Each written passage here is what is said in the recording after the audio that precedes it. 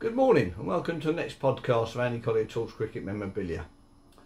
You're expecting this morning to see a little podcast with Nicholas Sharp from just up the road there in Purley, with his lovely collection of Sussex and Ranji Sinji and all sorts of other bits and pieces.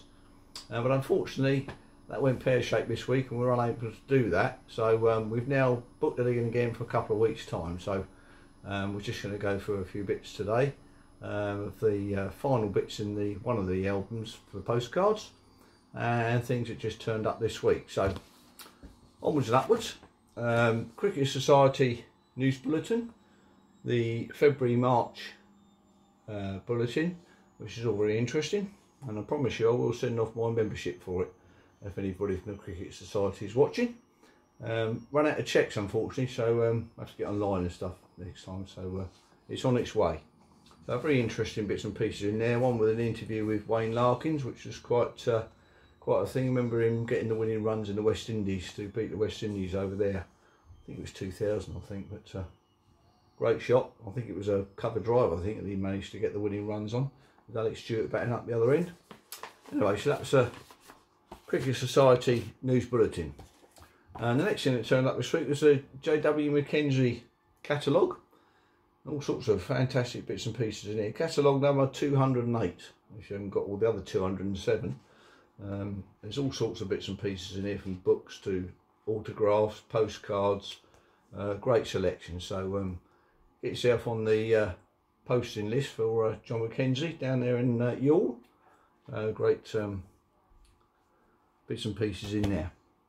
So anyway, just going to go back to this this album here, which is keep these postcards in, which has got the West Indies, New Zealand, India and a bit of Pakistan in there as well. So I'll start with a couple here. This one is the Pakistan side from 1954 there, Pakistan. That's the only Pakistan one I've got, but it's a nice postcard. Correspondence, no maker on there, just got with greetings and best wishes. So quite a nice postcard there. The Pakistan is 54. Just above there is the South African team, 1929, again in their Jaeger uniforms, jumpers and what have you. Jaeger cricket outfit, and that's 352 to 354 Oxford Street. That one is 1929 South African team. So going across here now to India, 1932, obviously the first team to come to England, and there's a few signatures on the back of there from the 1932 side, so that's quite a nice postcard there. Difficult to read the old Indian signatures, I've got to say. It's always nice to have the name by the side of them, but there we are there with some signatures on the back. I mean, if you've got 1, 2, 3, 4, 5, 6, 7, 8, 9, 10, 11, 12, 13, 14. So not quite the full set there, but nice one anyway. And then this one is a new postcard. It's when Douglas Jardine, the first tour after Bodyline, was captain to India. And that's Naidu there, the captain of India, on that postcard, which is this one, nostalgic one, I think it's just called. D.R. Jardine, Oxford University and Surrey, which is the main one on there. So sort of back on there, look, he's W.G. Grace. That's quite a newish postcard, I imagine 70s, something like that perhaps. I'm just going to turn the page in, it's 32 again there. What have we got here? This is what's the 32 again, so that's the wrong one. This is the next one we need to see, which is 36 Indians. All India cricket team, England 1936. That's a Norvik Mill real photo card on the back there. That's quite a nice postcard there of the Indians, 1936. Obviously wartime was looming. Just on there, South Africa, 1955 South Africa side there, and cracking one in all their blazers there. That's really nice, that one. And we're going to go here. Another South African team here, 1924. So we're getting to the end there now. This is an Adams & Co.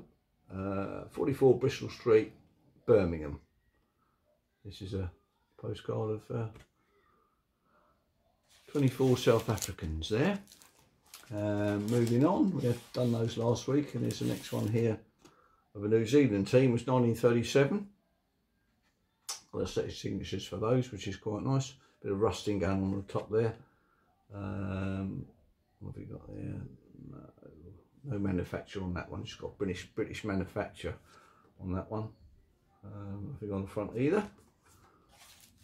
That's the Aussies, New Zealand team. We showed that one last week. And this one here, this is actually a photograph I took when I was on tour in West Indies. This is at the Queen's Park Oval, and that is a photograph that was hanging on the wall. 1955 West Indian team against Australia, which quite a nice picture that, and a great backdrop there of the scoreboard and the mountains in the back. I think the British consoles over here somewhere as well. So I've got a funny feeling Derek Edge actually hit one over that stand.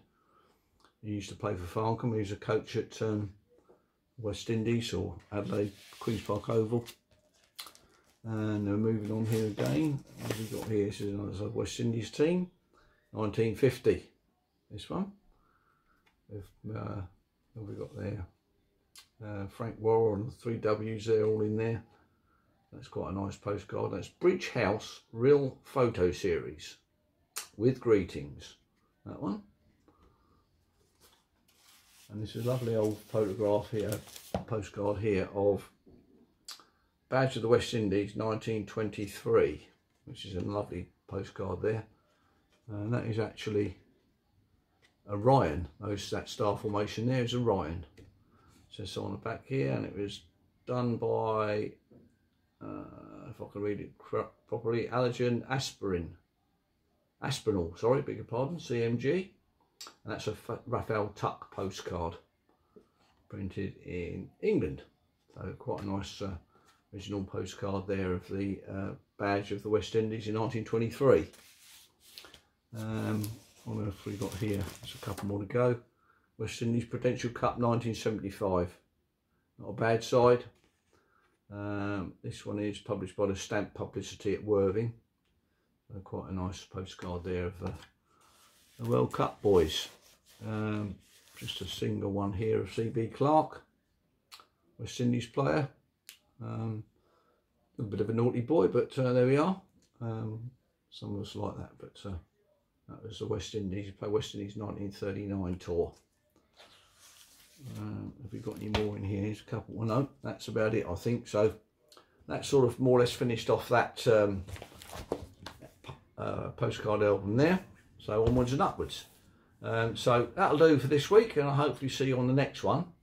Not sure what's going to happen next week. Someone did suggest that I did individual tours with bits and pieces on, but I have done a few of those before, so might change that a bit and do that again. So we'll go from there.